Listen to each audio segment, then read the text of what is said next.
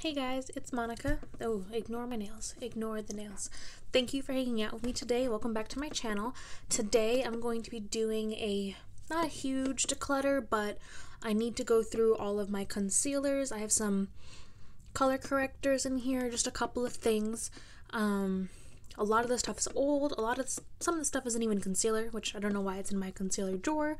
But I just want to go through and I want to get rid of hopefully at least half of what I have. So let's go ahead and get started.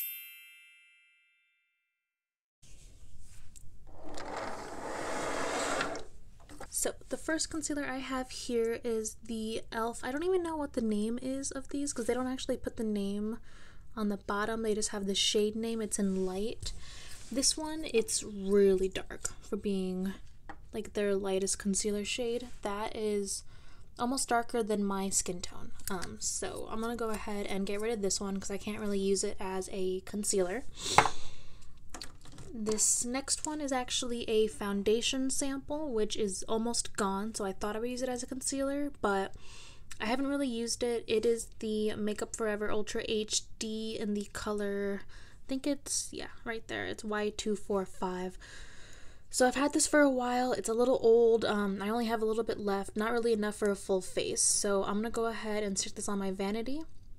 If I don't use it, tomorrow for foundation or mix it into something, I'm gonna go ahead and get rid of it. Next, I have two shades of the Maybelline Instant Age Rewind. I have one in light pale, which is this one right here, and then I have the color Fair. Now, Fair, it's way too pink for me. I've tried using it, but every single time that I use it, I just look off, and that's because it's a cool undertone, it's really pink, and I can't really use this at all. Now, the Fair, this one is like my perfect skin tone match, so I can't really use it under my eyes just because it is so close to my own skin tone, but I do use this to spot conceal on days when I don't really wear makeup. So I am going to hold on to this one, and I am going to get rid of the more pinky one. Next one I have is the Tarte Aqua Sealer, the Rainforest of the Sea. It's this little bottle, and I have the shade Medium Sand. Now, I think I could have gone a shade lighter with this one, because, see, you can see it's so much lighter. There you go. See, you can see it's so much lighter than that e.l.f. one. It's so dark, and that's their lightest shade, by the way. Now, the Tarte is a nice formula. I do like how moisturizing it is under the eyes, but this is too dark for under my eyes. So I've tried using this to spot conceal around my face. It does not work that well. So I really do want to try this in a shade that would match me better. So I'm going to get the shade that's one shade down from Medium Sand and try that one out. And this one I'm just going to hold on to until I get that other shade, because if it doesn't, match me perfectly, I might see if I can mix these two together. Next, I have a little sample of the Kat Von D Lock-It Concealer Creme, and I have the color M19 Cool. Now, I do love this formula. I've worn it a couple of times. It lasts all throughout the day, and it doesn't crease at all on me. But this color is way too dark. It is way too dark. What I really wanted to do is they have a mini set at Sephora where it has like one of these, and it also has one of her like Lock-It, the powder foundation, not the powder foundation, but like the loose powder. So I want to get that one in the lighter color because I do love this formula, but it's way too dark and I can't use it under my eyes.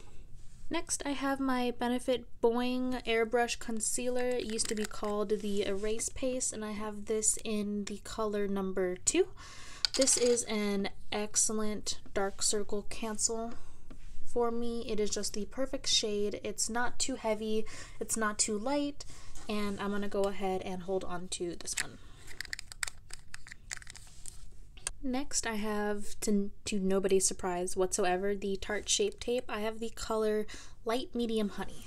Now, this one is literally the exact color of my skin. Like, I think this is like the closest color match to my face. So my face is naturally lighter than the rest of my body just because of sunscreen and how much I exfoliate. So this is actually a perfect match to the skin on my face, which means I don't really use this as a highlighter as much as I would like. because it doesn't really brighten, it just conceals. So I do love it for concealing, but it doesn't really do much brightening for me. So I really want to use this up before I go ahead and get that next lighter shade, because there really isn't anything wrong with it. It works just fine. It's just not as bright as I'm used to for a concealer. So I'm going to hold on to this one. Okay, the next one I have is the Maybelline Fit Me Concealer in the shade 20 Sand. This one I've been on the fence about. I like the color and I like how moisturizing it feels on the skin, but I don't feel like the coverage is there. So I think I'm going to try this 1 or 2 more times, and if I don't like the way that it wears, I'm going to go ahead and declutter it. So that one will kind of be on my chopping block for now. Next I have the e.l.f. Maximum Coverage Concealer, and this is in the shade Porcelain right there on the bottom. So this one is probably one of the thickest concealers I have ever used. It's definitely a nice color, a nice tone. I just don't like using it under my eyes because of how thick it is. It tends to crease like mad. So I do use this as a spot concealer. So I'll go ahead and hold on to the e.l.f. Concealer Maximum Coverage Concealer. I have the Dermacol Film Studio Full Makeup Coverage. I know this is technically a foundation, but there's no way in hell that I could use this as an actual all-over face foundation just because of how thick and how high coverage it is. I do have a lot of hormonal breakouts right now, but nothing that I would see the need to wear this on my entire face. So I do use this to spot conceal, and it really is a great shade match. Go ahead and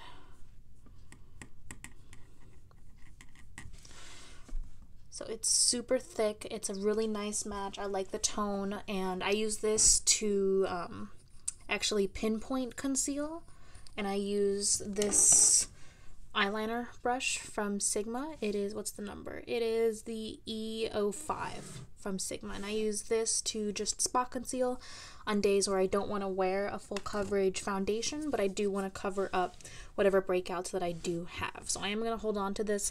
A tube of this will literally last you forever, because I've had this for almost 6 months and I've used that much of the tube. A lot. I have the Physicians Formula. Oh, where are you going? Oh. Next, I have the Physicians Formula Insta Ready Concealer. I've only used this one once or twice, and I just remember it creasing horribly under my eyes. Creasing, let's not repeat ourselves, Monica.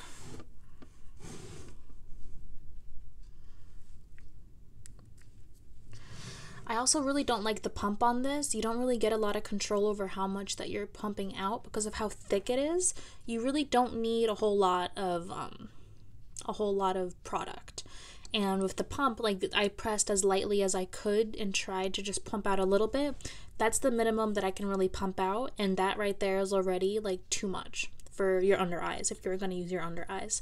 And if you're going to spot conceal, it's a little too much too. But as you can see, it's real thick, real high coverage, and I feel like with this one it just sits on the skin. It doesn't sink into your skin. It doesn't make your skin look like skin. Like, this looks like I'm wearing a mask. So I'm gonna go ahead and declutter this one. So next I have the Too Faced Born This Way Concealer in the shade Light. Now, I think this one is actually too light for me. Yeah.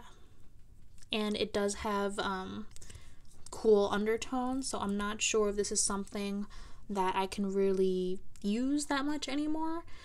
It was one of the first high-end concealers that I bought, and it did cost a decent amount of money. I forgot exactly how much, but it's like $20-something for a concealer, which for the first high-end concealer I bought, this was a lot.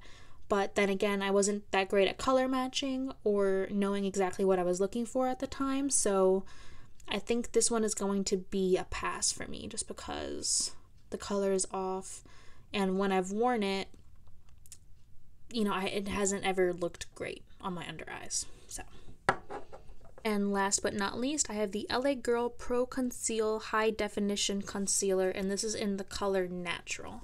Now, one thing I will say, this is incredibly affordable. It was one hell of a process trying to find my color in this concealer. That's the one thing when it comes to drugstore products. You really don't know what you're getting until you get home and you open it up and you put it on your skin. This color is my closest match, and it does work well for me, but before this, I did buy 3 other shades of this foundation in order to find my color.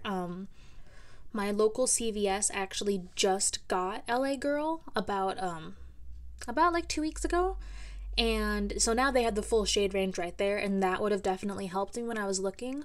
When I first got this, I was buying everything off of Amazon, so I was looking at colors, trying to find swatches online, and then Natural ended up being the closest thing. It does come with a brush. I hated like the brush that was on the end of this right there, so I cut off the brush just to make it kind of like just a regular squeeze tube, because the brush, just the application was really choppy and not that great, but the product itself is good. Now, I like this shade because it does cancel out a lot of the discoloration on my under eyes. The coverage is, I wouldn't say it's high coverage, it's definitely a nice medium coverage. It doesn't you know, interact with my foundations in a bad way. Overall, this is just a really good concealer, and I've already decluttered the other like 3 shades that just didn't work for me, so I'm left with the one that actually does. So I'm gonna go ahead and hold on to this one.